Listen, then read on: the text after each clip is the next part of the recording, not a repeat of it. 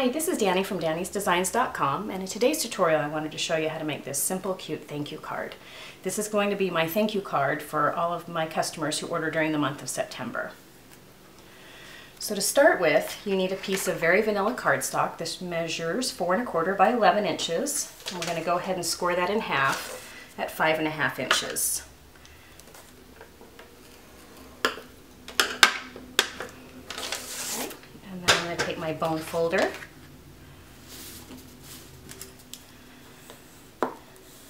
and go over that crease so it stays nice and closed. Now the card has 3 strips of designer series paper. This comes from the Pretty Petals designer series paper stack, and each of these measures 1 1/4 by 5 1/4 inches. Now I need some adhesive, and I found that the best way to put these on your card when you have 3 pieces and you're trying to make sure they're spaced evenly is to always start on the left side or the right side and then do the middle piece last. So I'm going to put this here, trying to make sure that my top side and bottom margins are all about the same. And then we'll go over the right piece.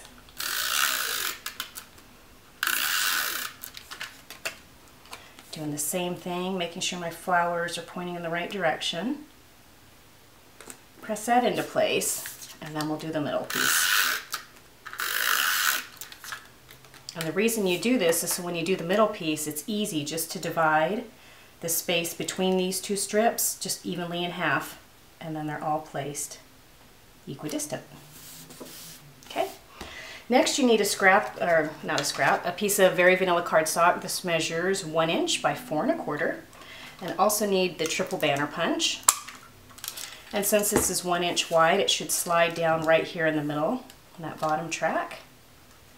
Make sure it goes all the way in and press. Okay, I wanted to add a little bit of color, so I have my Calypso Coral ink pad. And I have my little sponge, and I'm just going to sponge around the edges to give it some bright color. And this is one of the coordinating colors from the designer series paper stack. Okay, set that aside. Add some adhesive. Oops. And then for this, you want to line this side up with this edge of the designer series paper, and I'm doing it about 1 inch up on the designer series paper. Put it right there and press it into place. Now here I have some of our Pacific Point Stitch satin ribbon. This is about 14 inches. And I'm going to open up the card, make sure it's laying in there flat.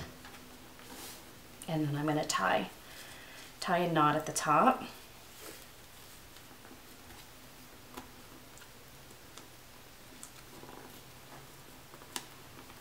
Pull that. And then the nice thing about it going around is now I can move it and center it exactly where I want it. Get my ribbon cutting scissors and just trim those off. Okay. And now we're going to set this aside for a minute. The next thing we want to do is we want to cut out the little thanks that we use, and that comes from the Greetings Thinlits. It comes with thanks, hello, and cheers. We want to use the thanks. And I have just a strip of black cardstock. This is scrap. I have my magnetic platform, my plastic cutting pad. I'm going to set that down right there. Put this on top, and I'm going to run this through the Big Shot. Now that that's done, you can take this away. And it should pop right on out. Now, you'll see that the words have all these little holes in it. If you just get a paper piercing tool and you just kind of push into those little holes, the word will just pop right off the back. Okay. So now to bring the card back in, and what I need for this is my fine line glue. Okay, so with the fine line glue, you want to make sure that you unscrew the white part, not the black part. If you unscrew down here, it will come apart, but you want to leave that on there.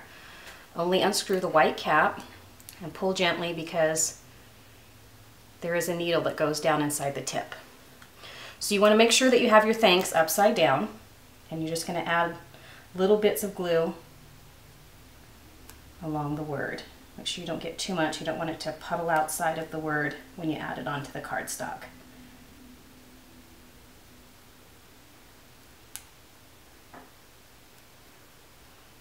Okay. And it's such a fine tip, you can get all these little teeny thin pieces. Okay, then pick it up. And it goes right here, centered on the strip. Give that a second to take hold. And then you always want to replace your cap back onto your fine lead glue. If you put your finger next to the tip there, you can line up the needle a little bit easier. Make sure it goes straight down the barrel. Whoops. And gently push it down in there. What it does is it keeps the glue from getting clogged. And then screw the tip back on. Okay, the final thing I want to do is I have another scrap of Pacific Point cardstock. And I also have the triple, no, this isn't the triple, the petite petals punch. I'm going to punch out one of those flowers. I'm going to grab my paper piercing mat and my paper piercing tool, and I'm just going to press the back end down to kind of give that flower some shape. And then I'm going to take one of my rhinestones. I want one of these large rhinestones right here. And I'm going to put that right there in the center. Okay, and now I need my glue dots. So lift one of the glue dots off with your paper piercing tool. Put that on the back. And then just put the flower wherever you'd like it. About right there. And there we go. Anyway, I hope you enjoyed that tutorial. If you want to purchase any of the products to make this, just follow the link below this video and I'll have a link to my website right there. Thanks so much for stopping by.